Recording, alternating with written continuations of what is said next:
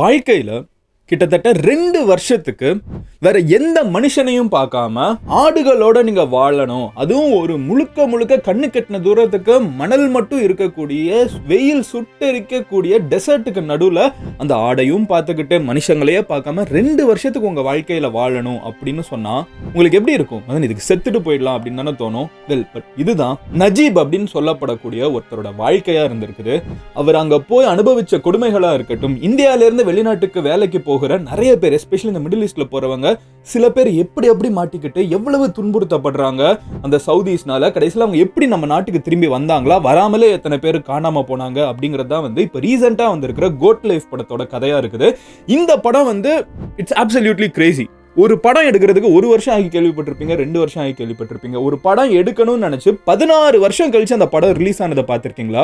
Code life படம் எடுத்த time மொத்தம் ஸ்டார்ட் டு எண்ட் ஸ்கிராச்ல இருந்து ஸ்கிராச் வரைக்கும் 16 வருஷம். இந்த வருஷம் ஆல்ரெடி மன்யூமல் பாய்ஸா இருக்கட்டும், பிரேமலுவா இருக்கட்டும், just Malayalam industries becoming a global domination அப்படிங்கிறதுல சந்தேகமே கிடையாது. அதுல இப்போ கடைசியா சேர்ந்திருக்கிறது தான் பிருத்திவிராஜ் நடிச்சிருக்கிற கோட் லைஃப் அப்படிங்கிற படம். ஆடுஜீவிதம் அப்படிங்கிற ஒரு நாவலை பேஸ் பண்ண படம். ஆனா நம்ம நிறைய பேருக்கு தெரியாதது என்னன்னு பாத்தீங்கன்னா, இந்த படம் பார்த்தாலும் பார்க்கலனாலும் இதுக்கு பின்னாடி இருக்கிறது ஒரு ரியல் லைஃப் ஸ்டோரி. நஜீப் அப்படிங்கிற ஒருத்தரோட உண்மையான கதை. படத்துல அது நிறைய எக்ஸாகரேட்டடா எடுக்கப்பட்டிருக்குது. நாவல்லையுமே நிறைய எக்ஸாகரேஷன் ஆட் பண்ணப்பட்டிருக்குது.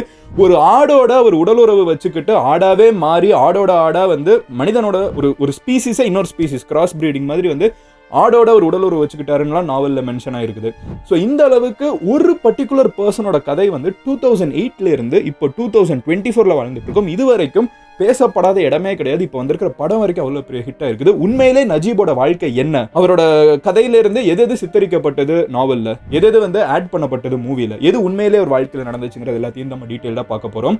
கண்டிப்பா ஒரு விஷயம், கண்ணதாசன் ஒன்று சொல்லுவாரு, உன் வாழ்க்கையில இருக்கிற பிரச்சனையை பத்தி யோசிக்காம உன்னை விட அதிகமாக வாழ்க்கையில் எத்தனை பேருக்கு பிரச்சனை இருக்குன்னு யோசிப்பாரு, உன் வாழ்க்கையில் ஒரு பிரச்சனையே இல்லைன்னு தோணும். இப்போ நான் சொல்ல போற கதையில இருக்கிற நஜீபோட வாழ்க்கை பிரச்சனையை விட உலகத்திலே எவனுக்குமே பிரச்சனை அதிகமாக இருக்க முடியாது.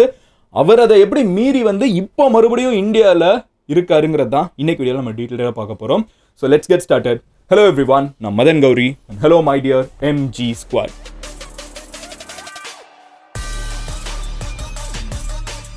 ஃபர்ஸ்ட் விஷயம் என்ன அப்படின்னு பார்த்தீங்கன்னா, நம்ம கேரளா எம்ஜி ஸ்குவாடுக்கு ஒரு மிகப்பெரிய தேங்க்ஸ்.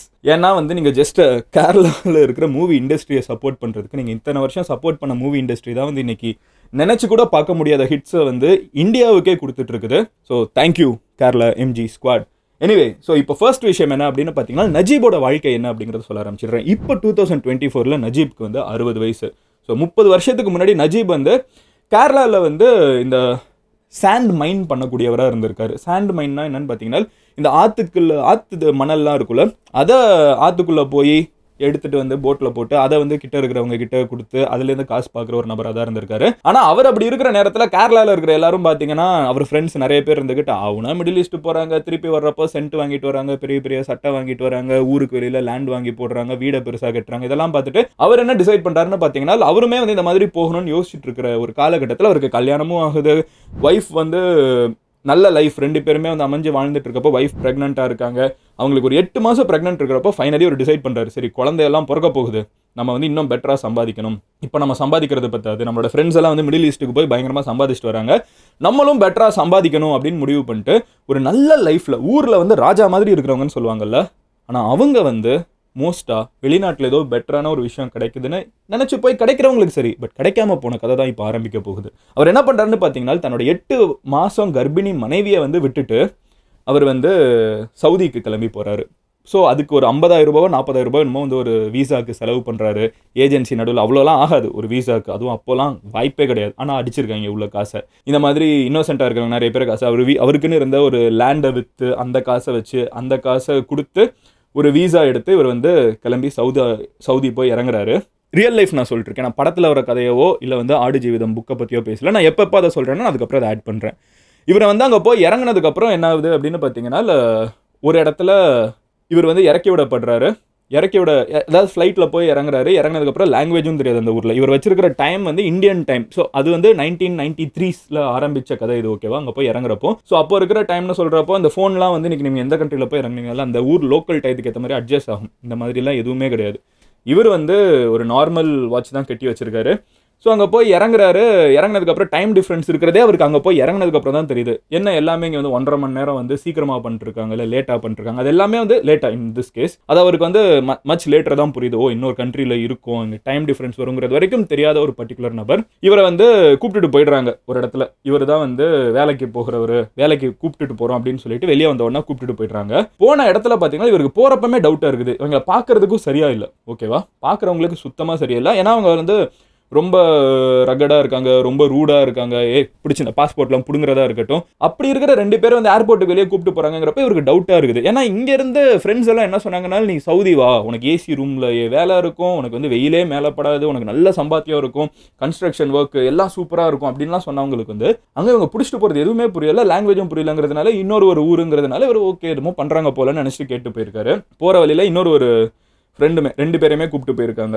கூப்பிட்டு போனதுக்கப்புறம் 1.5 நாள் இங்கேருந்து ட்ராவல் பண்ணுறாரு. அதாவது ஏர்போர்ட்ல இருந்து 1.5 நாளுக்கு வந்து சவுதி அரேபியாவில் தேர் ஜஸ்ட் கோயிங் பை வெஹிக்கிள். அப்போவுமே அவர் யோசிக்கிறார், இன்னும் இவ்வளோ தூரம் நம்மளை வந்து வெஹிக்கிளில் வண்டியில் மட்டுமே கூப்பிட்டுட்டு போயிட்டு இருக்காங்க, இங்கே ஏதோ பிரச்சனை இருக்குது, அவ்வளோ தூரம் தள்ளியா இன்னொரு சிட்டி இருக்குது பெருசாக ஏசிலாம் இருக்கிற மாதிரி அப்படின்னு யோசிச்சுட்டு இருக்கப்போ கடைசியில் வந்து ஒரு ஆட்டு பண்ணை, அது ஆட்டு பண்ணைன்னு கூட சொல்ல முடியாது, ஒரு கோட் ஷெட் டெசர்ட்டுக்கு நடுவில் அங்கே போய் வந்து இவரை போட்டுடுறாங்க. அங்கே வந்து யார் இருக்காங்கன்னு பார்த்தீங்கன்னா கஃபீல் அப்படின்னு சொல்லப்படக்கூடிய ஒருத்தர் இருந்திருக்காங்க. இந்த கஃபீல் யார் அப்படின்னு பார்த்தீங்கன்னா அவர் தான் ஓனர் மாதிரி இவங்களுக்கு. ஸோ அவர் வந்து போட்டு அடிக்கிறதா இருக்கட்டும், அந்த ஆட்டா வந்து படுக்க விடுறதா இருக்கட்டும், பேசிக்காக அவரோட வாழ்க்கையே இதுக்கப்புறம் என்னவா இருக்க போகுதுன்னு பார்த்தீங்கன்னா அந்த ஆட்டை மேய்க்கிறது தான். டெசர்ட்டில் எப்படி பார்த்தீங்கன்னா ஆட்டை மேய்க்க முடியாது, எதை போய் சாப்பிடுன்னு கேட்டிங்கன்னா சாப்பாடு தண்ணி எல்லாமே ஆட்டுக்கு வந்து லாரியில் வந்து ஃபில் பண்ணிட்டு போயிடுவாங்க. ஆனால் ஆடு வந்து ரொம்ப கொழுப்பு சேர்ந்துடக்கூடாது, கரெக்டான லெவலில் இருக்கணுங்கிறதுக்காக ஆடை வந்து டெசர்ட்டுக்குள்ளே கொஞ்சம் தூரம் நடத்தி கூப்பிட்டு போயிட்டு வருவாங்க. அப்படி வந்து அவர் ஆடை மேய்ச்சிட்டு இருக்கப்போ திடீர்னு பார்த்தீங்கன்னா ஒட்டகமும் அங்கே இருக்குது. ஸோ ஒட்டகம் ஆடு இதோட தான் அவரோட வாழ்க்கை இருந்துட்டு இருக்குது. இவரோட வேலை மெயினாக என்னன்னு பார்த்தீங்கன்னா ஒரு 600-700 ஆடை வந்து மேய்க்கிறது தான் டெய்லி இவரோட வேலையாக இருந்திருக்குது. தூரத்தில் ஆடு மேய்ச்சிட்டு இருக்கப்போ இவர் எங்கேயும் தப்பிச்சு போயிடக்கூடாது டெசர்ட்டுக்கு நடுவில் அப்படிங்கிறதுனால பைனாக்குலரில் வரைக்கும் பார்த்துட்டு இருக்காங்க. அங்கே போய் இருக்கிறவங்க பார்த்தீங்கன்னா சுத்தமாக குளிக்க மாட்டாங்கன்னு சொல்கிறாங்க. அந்த அரப்ஸும் குளிக்க மாட்டாங்க, அவங்க ஊரில் சும்மாவே தண்ணி கிடையாது, அவங்க குளிக்க மாட்டாங்க. அதையும் மீறி எப்போவாவது குளிக்கிற ஒரு லக்ஸுரி வந்து அரப்ஸ்க்கு மட்டும்தான் இருக்குது, இவருக்கு வந்து குளிக்கக்கூடாது. இன்னும் ஓப்பனாக சொல்லணும்னா he can't wash himself of, கழுவக்கூடாது. ஏன்னா வந்து அந்த தண்ணி வந்து நாங்கள் காசு கொடுத்து வாங்குறோம், அது ஆடு குடிக்கிறதுக்கு, அது காசு, உனக்கு அந்த ரைட்ஸ் எல்லாம் கிடையாது. அப்போ எப்படிங்க நான் வந்து ஒருத்தன் ஷிட் பண்ணானா எப்படி அதை க்ளீன் பண்ணுவானா, மண்ணை வச்சு அட்ஜஸ்ட் பண்ணிக்கோ. இப்படி தான் அவரோட வாழ்க்கை இருந்திருக்குது. யோசிக்கிறதுக்கே நம்மளுக்கு அருவருப்பாக இருக்கும். 2 வருஷம் அந்த மனுஷன் குளிச்சதும் கிடையாது, கழுவுனதும் கிடையாது. இதுதான் அவரோட வாழ்க்கையாக இருந்திருக்குது. ஸ்டார்டிங்கில் வந்து எப்படியா தப்பிச்சிடலாம் அப்படின்லாம் பார்க்குறாரு. பட் அவர் வந்து அவரோட கஃபீல், அந்த அரப் ஓனரும் அவரோட தம்பி 2 பேர் தான் அவங்க வருவாங்களே, வேறு யாருக்குமே இவர் வந்து பார்க்கறதுக்கு கூட ஆக்சஸ் கிடையாது. ஆடு அந்த 2 மனுஷங்க, இவங்களை தாண்டி ஒரு யாரையுமே வாழ்க்கையில் பார்க்க முடியாது. கொஞ்சம் கொஞ்சமாக வந்து தாடி வளர ஆரம்பிக்குது, மீசை வளர ஆரம்பிக்குது. சாப்பாடு வந்து அவங்க என்ன போடுறாங்களோ அதான் சாப்பாடு. அவங்க என்ன சாப்பாடு போடுவாங்கன்னு பார்த்தீங்கன்னா 2 வருஷத்துக்கு ஒரே சாப்பாடு தான், ஒரு காஞ்சு போன ரொட்டி, அவங்க ஊர் சாப்பாடு. அதை வந்து ஆட்டு பாலில் வந்து முக்கி சாப்பிடும். ஏன்னா வெறுமனை சாப்பிட முடியாது, அவ்வளவு திக்காக இருக்கும். டெய்லி அழுவாராம், டெய்லி எப்படியாவது கடவுளை வேண்டுவார். அவர் கும்பிடாத கடவுளே கிடையாது. அவர் ஒரு முஸ்லீம் நஜீப், ஆனால் வந்து அவர் கும்பிடாத கடவுளே கிடையாது. ஹிந்து கிறிஸ்டியன் பாகுபாடு பார்க்காம யாராவது என்னை காப்பாற்றுங்கன்னு சொல்லி அந்த டெசர்ட்டை பார்த்து வேண்டாத நாள் இல்லைன்னு சொல்கிறாரு. காப்பாற்றுறதுக்கு யாருமே வந்தது கிடையாது. இவர் இப்படியே வாழ்க்கை போயிட்டு இருக்கப்போ அட் சம் பாயிண்ட் வந்து இவர் ஆடாவே நினச்சி வாழ ஆரம்பிச்சிடுறாரு அப்படிங்கிற மாதிரி வந்து அவரே சொல்கிறார். நான் ஆடாவே நினச்சி ஆட்டாவே நான் வாழ ஆரம்பிச்சிட்டேன் அப்படின்னு சொல்கிறாரு. இப்போ வந்து நாவலில் வந்து ஒரு நாவலில் வந்து சொல்லப்பட்ட ஒரு விஷயம் வந்து இப்போ பெருசாக டிபேட் ஆகிருக்குது. என்னன்னு பார்த்தீங்கன்னா நாவலில் இவர் வந்து ஆட்டா வாழ்ந்து அந்த டெசர்ட்டில் கூட அவர் வந்து இப்படி ஒரு இருக்கிற நேரத்துலையுமே வந்து ரொம்ப கோல்டான நைட்ஸ் வந்து அவர் வந்து அந்த ஆடோட உடல் உறவு வச்சுக்கிட்டாரு அப்படிங்கிற மாதிரி நாவல் எழுதியிருப்பாங்க. இதை படத்தில் கூட ஒரு சீக்வன்ஸாக எடுத்திருக்காங்க. பட் அதை வந்து ரிலீஸ் பண்ண விடல, ஏன்னா அது ஆக்சுவலாக வந்து அது சட்டப்படி குற்றம் அப்படி ஏதாவது பண்ணியிருந்தாங்கன்னா. ஸோ அதை வந்து என்கரேஜும் பண்ணக்கூடாதுங்கிறதுனால, பீஸ்டாலிட்டி இருக்கக்கூடாதுங்கிறதுனால சென்சார் போர்டு அதை கட் பண்ணிட்டாங்கன்னு மூவி க்ரூ வந்து நிறைய இப்போ பேசுகிற இன்டர்வியூவில் இருக்குது. பட் ரியல் லைஃப்பில் அவர் என்ன சொல்கிறாருன்னு பார்த்தீங்கன்னா அப்படிலாம் நடக்கலைங்க. வந்து முதல்ல இது வந்து ஒரு நாவலாக வந்துச்சு, நாவலை வச்சு தான் படம் எடுத்தாங்க. ஸோ அந்த நாவலில் வந்து சும்மா ஆட் பண்ணி எழுதிட்டாங்க, இந்த மாதிரி அடிஷ்னலாக அவங்களே போட்டுக்கிட்டாங்களே தவிர உண்மையிலே அப்படி நடக்கலைங்கிறாங்க. we will take his word here. So அவர் வந்து அங்கே ஆனால் ஆடாவே வாழ்ந்துட்டு இருக்காரு. ஒரு தடவை வந்து ஒரு ஆடு வந்து ப்ரெக்னெண்ட்டாக இருந்திருக்குது. அந்த ஆடு ப்ரெக்னெண்ட்டாக இருந்த காலகட்டத்தில் பார்த்தீங்கன்னா அந்த ஆடுக்கு வந்து இவர் பிரசவம் பார்க்குறாரு. அந்த ஆட்டுக்கு வந்து தனக்கு ஒரு குழந்தை 8 மாசத்துல இருக்கிறப்ப ஒரு கிளம்பி வந்தார்ல, ஸோ தனக்கு வந்து ஒரு குழந்தை பிறந்திருந்தா என்ன பேர் வைக்கணும்னு நினைக்கிறாரோ அந்த பேரை வந்து அந்த ஆட்டுக்குட்டிக்கு வைக்கிறாரு. இது போக பார்த்தீங்கன்னா அவரோட லைஃப்பில் நிறைய மொமெண்ட்ஸ் வந்து அந்த டெசர்ட்டில் இருந்த டயத்தில் சொல்கிறாங்க. அவர் வந்து வாழ்நாள் ஃபுல்லாக தண்ணிக்குள்ளே, அவரோட ப்ரொஃபஷன் என்னவா சொன்னேன், சாண்ட் மைன் பண்ணுறது. ஸோ தண்ணிக்குள்ளே போய் மண் எடுத்து வேலை பார்த்துட்டு இருந்த ஒருத்தர், நல்ல கேரளா மாதிரி ஒரு ஊர், காட்ஸ் ஓன் லேண்டுன்னு சொல்லுவாங்க, அவ்வளவு பச்சை பசேரான ஊரில் இருந்து அப்படியே ஆப்போசிட்டாக டெசர்ட்டில் போய் இருக்கிற ஒரு வாழ்க்கை வந்து நரகமாக இருந்துச்சுங்க. 2 வருஷமும் நான் டெய்லி நைட் அழுதுட்டு தான் இருந்தேன் அப்படின்னு வந்து அவர் ஒரு இன்டர்வியூவில் சொல்கிறாரு. இப்படியே அவர் லைஃப் போயிட்டு இருக்கிற ஒரு காலகட்டத்தில் வந்து என்ன ஆகுதுன்னு பார்த்தீங்கன்னா, அவர் வாழ்க்கையில் ஒரே ஒரு லெட்டர் மட்டும் எழுத முடியுது. இது எனக்கு படத்தில் வந்துச்சான்னு தெரியல, நான் படம் பார்க்கல. பட் அவரோட இன்டர்வியூலேருந்து சொல்கிறேன், அவருக்கு ஒரே ஒரு லெட்டர் எழுதுற மட்டும் சான்ஸ் கிடச்சிருக்குது. அந்த லெட்டரில் நான் ஆடுகளுக்கு அடிமையாக வாழ்ந்துட்டு இருக்கேன் இங்கே சவுதியில், என்னை யாராவது காப்பாற்றுங்கன்னு சொல்லிட்டு அவரோட மனைவிக்கு வந்து அவர் ஒரே ஒரு லெட்டர் அங்கே லாரி ஓட்டிட்டு வந்த ஒரு அரப் டிரைவர்கிட்ட வந்து கொடுத்து இதை எப்படியாவது போஸ்ட் பண்ணிடுங்கன்னு சொல்லி ஒரு லெட்டர் மட்டும் அவங்க மனைவிக்கு நடுவில் வந்து சேர்ந்துருக்குது. அதை தவிர இவருக்கும் அவர் மனைவிக்கும் எந்த கம்யூனிகேஷனும் கிடையாது. இந்த கம்யூனிகேஷன் கூட அவங்க மனைவிக்கு வந்திருக்குது, ஆனால் அது அவருக்கு தெரியாது. ஸோ இப்படியே அவரோட வாழ்க்கை, பிறந்த குழந்தை என்ன குழந்தைன்னு தெரியாது, ஆனா பெண்ணா குழந்தை பிறந்துச்சா இல்லையா எதுவுமே தெரியாது. இவரோட வாழ்க்கை இப்படியே 2 வருஷம் போயிட்டு இருக்குது. இவரோட வாழ்க்கை வந்து இப்படியே முடிஞ்சிரும்னு நினைச்சிட்டு இருக்கிற ஒரு காலகட்டத்தில் ஒரு நாள் அந்த கஃபீலும் அவரோட தம்பியுமே வந்து அவங்க குடும்பத்தில் யாருக்கோ கல்யாணம், அவங்களோட மகளுக்கோ யாருக்கோ கல்யாணங்கிறதுனால அவங்க கிளம்பி போயிட்டாங்கன்னு தெரியறப்போ இவர் வந்து அங்கேருந்து தப்பிச்சு போகணும்னு சொல்லி தப்பிச்சு போக ஆரம்பிக்கிறாரு. தப்பிச்சு போயிட்டு இருக்கிற வழியில இன்னொரு ஒரு கோட் ஃபார்மர் வந்து இருக்கிறத அவங்க பார்க்குறாங்க. இவரை பார்த்த உடனே இவரும் அவர் இதே மாதிரி இவர் எவ்வளோ மோசமான நிலைமையில 2 வருஷமா குளிக்காம, 2 வருஷமா ப்ரஷ் பண்ணாம, 2 வருஷமா வந்து ஷிட் பண்ணா கூட கழுவாம இவர் எந்த நிலைமையில இருக்காரோ அதே நிலைமைக்கு அங்கே ஒருத்தங்க இருக்கிறத பார்க்குறாரு போற வழியில. அந்த பர்சன் வந்து இவர்கிட்ட மலையாளத்தில் பேசுறாரு. நான் இங்கேருந்து தப்பிக்கணும்னு சொன்ன ஒரு வார்த்தை தான் வந்து அவர் ஒரு மலையாளினே தெரியுது. 2 வருஷம் கழிச்சு முதல் முறையாக ஒருத்தங்க தனக்கு தெரிஞ்ச ஒரு மொழியை பேசுறத அவர் கேட்கிறாரு.